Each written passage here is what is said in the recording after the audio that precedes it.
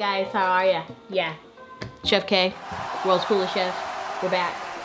We're doing a smoked salmon grilled cheese sandwich. Who eats boring food? Not me, we don't do that. The ingredients for this dish are very simple. You're gonna need some salted butter. You're gonna need any type of salmon. It don't matter. Smoked salmon. If you go to the grocery store, don't ask them if they sell pimento cheese. Most likely they're gonna say no. So ask them if they sell pub cheese. Next, you are going to want to get you a Mexican blend. Pepper jack cheese. Go ahead, get you some cheese, okay? The last ingredient is actually going to be your goat cheese. You can get any type of bread you want. What I got was some Trader Joe's multigrain. It's just pretty. So, sorry, I'm a girl. So, a cool trick that I learned when it comes to like quesadillas, grilled cheese sandwiches or whatever, I found out working with some chefs is by taking some type of a cheese that have a soft texture and mixing it with your shredded cheeses, it actually gives, I would say, more texture and more of a bite to the actual, the dish, you know? So, we're gonna go ahead, we're gonna mix our pub cheese. Okay, we're gonna take a little bit of that.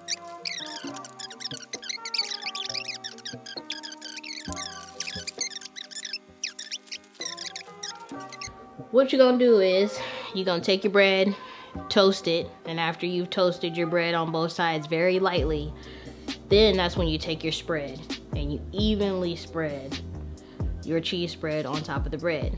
Last, what you're gonna do is take up your crumbled pieces of smoked salmon and you're gonna go ahead and spread those. Put the other on top. It looks good enough that I can eat it right now, but what we're gonna do is go ahead and throw it back on the heat for just a second. Get a better toast on both sides, and we'll show you what this looks like in just a second. Voila! There you go. All right. Very nice, very simple, very good. I can't wait to take a bite, but I can't do that until we get this cucumber salad working.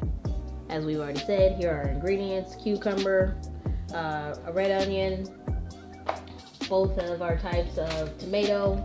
We'll get all this stuff chopped up, and I try to do, you know, something more like individual sized. Pour it all inside. Okay, so go ahead and put about 2 or 3 tablespoons of each of these.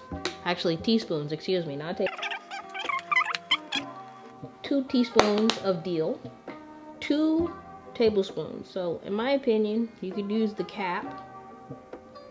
And that's good for the size of a tablespoon. And only because I like vinegar, I'm gonna go ahead and add a 1/3. Okay, so you want to do equal parts of oil and vinegar.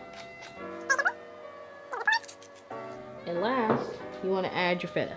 2 tablespoons are good. That's about enough. Me, I'm gonna eyeball it.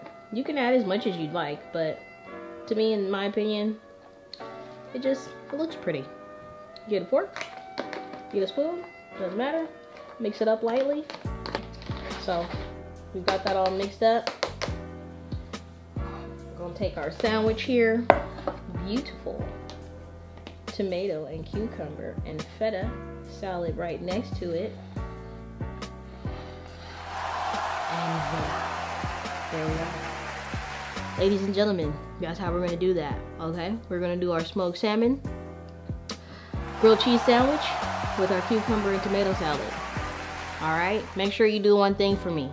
Eat, enjoy all things. This is Girl Chef K, we out.